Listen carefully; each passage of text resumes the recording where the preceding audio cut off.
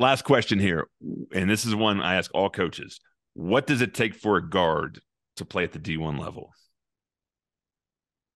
Um, Size and athleticism is something that unfortunately doesn't oftentimes get overlooked.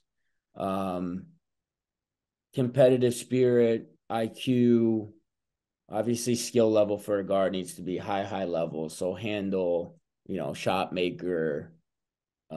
And obviously, if you're 6'4" and you don't shoot it as well, compared to the 5'10" kid, there's some give and take there.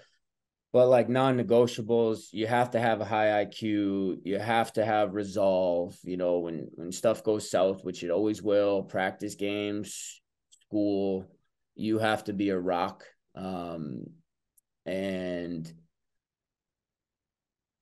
I think from a skill perspective, shot making is ideal because if teams don't have to come out and play you, then even the quickest guards can't get in the paint and necessarily create. So I think shot making's probably the most important skill.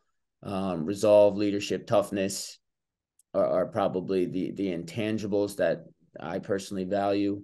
And then, dimensions, height, physicality, ability to finish at the rim. Those are all bonuses. Okay, perfect. Thank you for sharing that.